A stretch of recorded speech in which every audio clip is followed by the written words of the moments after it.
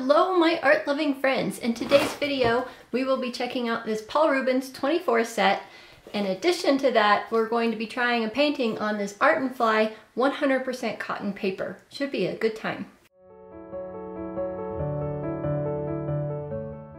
So I actually purchased this Paul Rubens set back in June of last year, and the reason I did that is because I had a 12 set, which you guys have seen on this channel before if you've been around for a while, and I decided to give that to my daughter-in-law because the only paint set she had was the Sprühfarben one, and there have been some interesting things going on with that set, so I'll link a couple of those videos either up in the corner for you or down in the description box below, or maybe both. Long story short, Sprühfarben are not light fast at all, and Paul Rubens are, so we sat down to add to her Sprühfarben set and try and get her some light fast paints, and then I decided it would just be way easier to give her the Paul Rubens set that I had. So I replaced my 12 set with this 24 set. That's why I have it. It's been in my drawer waiting to be looked at for a long time. And then you guys saw the Art and Fly paper in the Christmas or pre-Christmas haul, maybe like Black Friday haul, I don't remember, but it's been sitting on my desk for over a month waiting to be used. Here are these wonderful paints. It comes in a very sturdy box, which hopefully I can reuse for something else. Packaging is just quite nice. Fun little bag. This will go in my birthday supplies. I can wrap someone's present with it. And then I wanted this very pretty emerald box on purpose. So it is full metal, has the flaps, and inside are the beautiful 24 half pans. And because I am doing this massive watercolor project where I am swatching all of my colors and putting them in color order into a big library, I'm going to go ahead and swatch these on this project paper, which is Arches 140 pound 100% cotton paper. However, for the purpose of this video, I will show those swatches to you, but I'm going to speed them up. Look, nice flat bottom on this one. And I love how they put their metal things quite far apart because it gives you room for more than one brush, or you could even do a pencil and a fine liner or water brush or whatever you want in there. So that's really smart when you have tens to put the paint far away, in my opinion. I do like that feature. All right, let's see what these colors look like, and then we're gonna do a fun little winter painting that's actually part of the snow art challenge that Dina Tollefson is hosting for today, actually. So if you do the hashtag snow art challenge, you should be able to see everyone's videos that are available that have participated in the snow art challenge. And the snow art challenge is just where you have to paint something that has to do with snow, and it should be super fun to see what everyone is painting. Real quick, I will unwrap one of these for you. I was gonna see if these are stuck to the sides, because sometimes you can just peel off like the top and the sides will stay on. That's what I was hoping for, but it doesn't look like that's necessarily going to happen this time. Kind of a lot of work. Hi, Chica's helping me. See, yeah, it comes off the bottom really easily. I wonder now if we could just take, I don't know if it's sticky. Yeah, it's not sticky enough on the sides to keep that. Darn it. That would be so much easier just to leave that on. I could double side tape it, but I think I'll do my usual and use a Sharpie and put it on there with a Sharpie. Darn. Distraction over. Let's move on. So I do show you the pigment information and light fast and transparency ratings all later. So let's talk about the colors instead of me going through all of that. You can see that white is very opaque, actually. It's quite nice, at least so far. And in my opinion, this set has two yellows, a little cooler and a little warmer yellow. You can't see the differences in this swatch till it dries. And then two oranges if you consider Indian yellow and orange. And for my purposes, I am. And that weird one that I just swatched is their Naples yellow. We'll talk more about that later. But the actual orange is very pretty. And then there's that one red there. And then there's two pinks, and my camera turned off and I missed the one.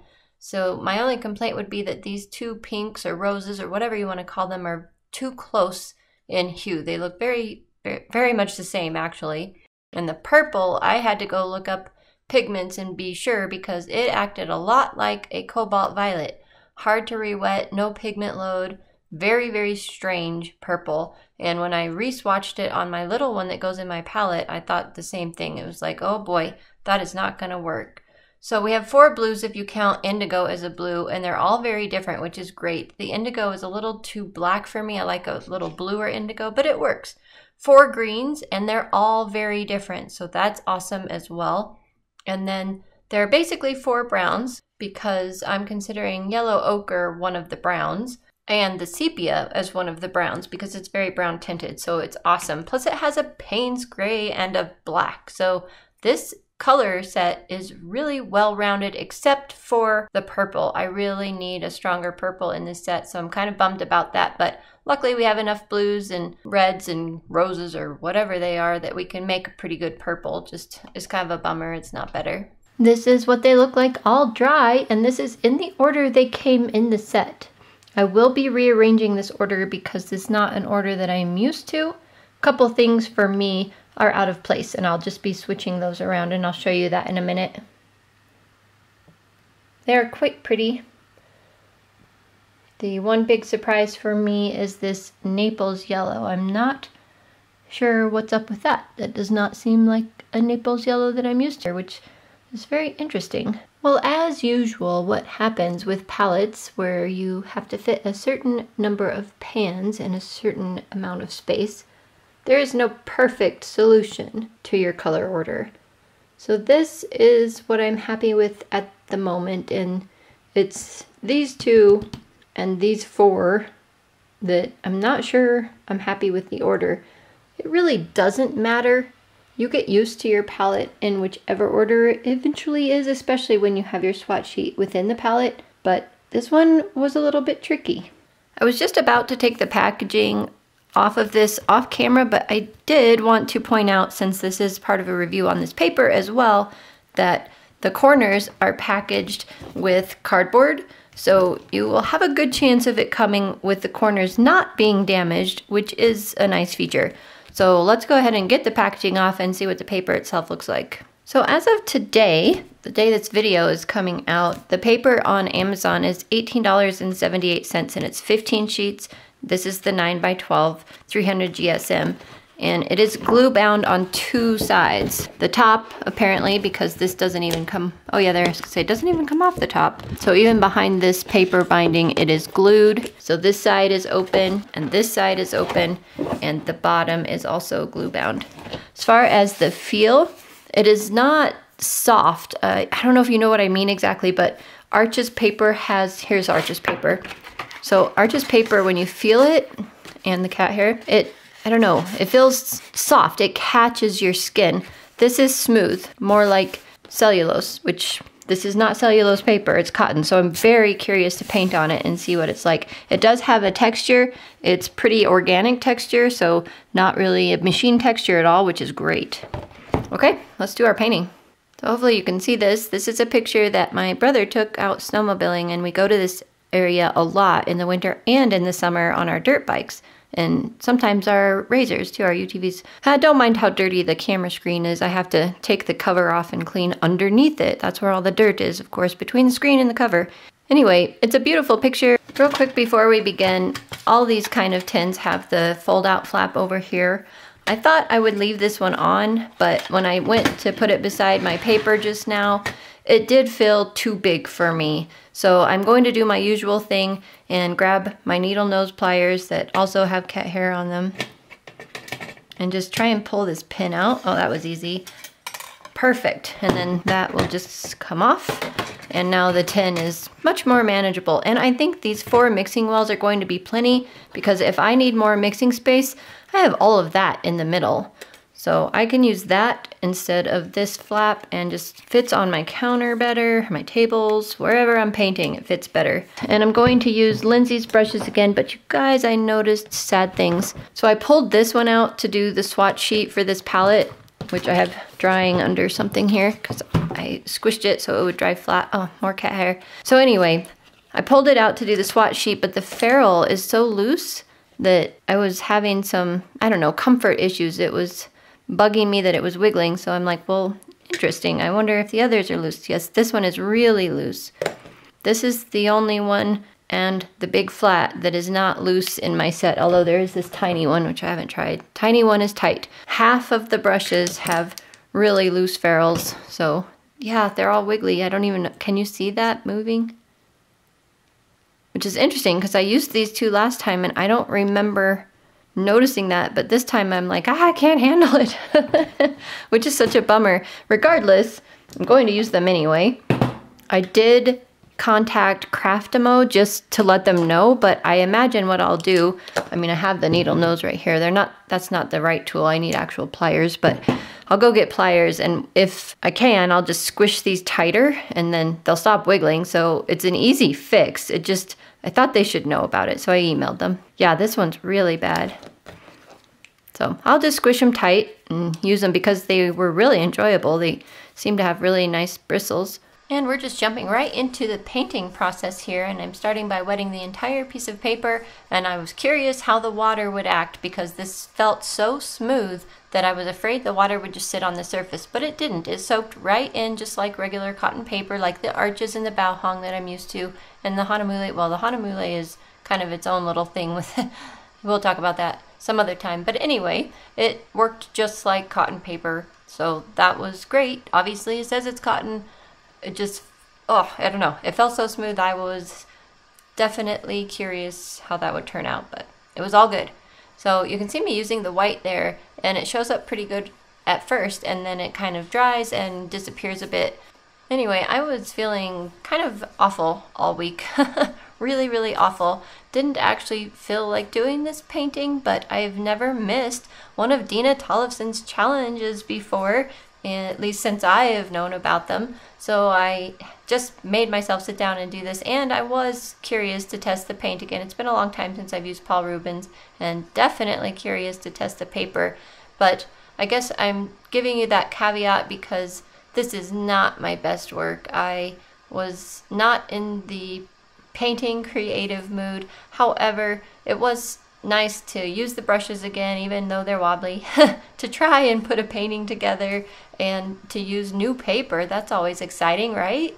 And the paper is fine. I hate to say this, but I can't really tell with just one painting how it is. So I talk more about that kind of at the end, so you'll hear more about the paper a little bit later. But yeah, this painting, I would like to do it again and do it some justice because it's okay. I actually love the sky. Having the two different blue tones in the sky worked really well, and I think the cloudy part looks great, but there's some things I would like to change. I didn't even realize it until I came back into my studio later. I had the painting still open on the table, and I'm like, oh my goodness, the shadow and the snow on the right side, you don't see it yet because it's pretty light still, but I darken it way too much.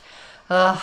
I'm gonna have to see if I can lift some of that shadow out, and I will before I put this painting away right there where I'm working. Right now it looks fine, but I darken it later way too much. So I'm going to lift it up, make it lighter like you're kind of seeing now, and then I do put this yellow tint on the snow, and I really like that. It warms it up, and I like it. So there are things about the painting that I like, just not, I don't know, it hasn't been my week, you guys. That's all I'll say for now, I guess. All right, I'm going to give you some music, but I'll be back with you probably in less than a minute.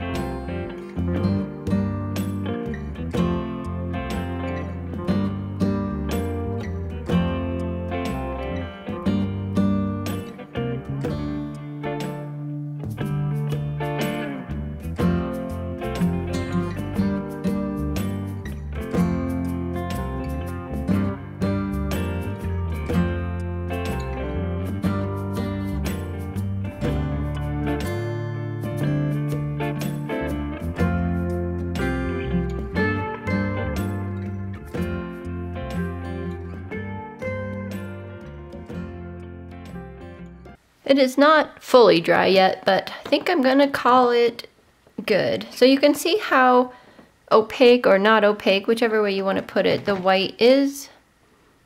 That's pretty nice for just a watercolor white. So you can use it as a cover up, and that's kind of what I was suspecting when I put it on my swatch sheet here. I put it over the black, and I even used salt to pull some up, or the salt pulled some up, and I was like, wow, that's a really opaque white. So I like that. I think that's a great addition to this. You can see though the white that I put in on the mountains, it just keeps disappearing. So think it is a little dependent on what color is behind. The white shows up in this painting where it needs to, so there you have it. Probably should have taped the edge because I did get some blue on the page below it, and same over here. So that's one disadvantage about a block that's only glued on two edges, is the other two edges can still get to the papers beneath it. Now even with the Arches block where it's exposed to the other papers up here, I do get paint on those papers below that in that case as well. So it is something that I usually have a piece of tape over. I keep finding things. Anyway, not a painting I'm fully happy with here, but I can't really tell you about the paper a whole lot, except nothing bugged me with it. So I would need to do a lot more painting on it, and maybe I'll paint on this and Arches and Bao Hong, and maybe I'll pull out that Gin Crafts 100% cotton paper that I have to test still, and maybe do side-by-side test of all of them just to get that feel for it. I've already told you a little bit about the paper as I was going along through the process. Just look for that upcoming video. If you aren't subscribed and you want to be notified when that comes out, you just have to hit the subscribe button and the little bell. If you feel that bell all the way in and it'll say like all notifications, then it'll show you every time I release a video, and then you can pick and choose which ones you want to watch from there. And it doesn't really bug you other than telling you that a video's been released that you might be interested in. Alright guys, check out the other videos in the Snow Art Challenge playlist.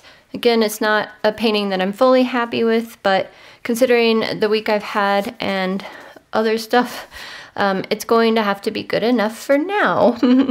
Alright, thank you so much for joining me. Very fun set. I will see you guys in the next video.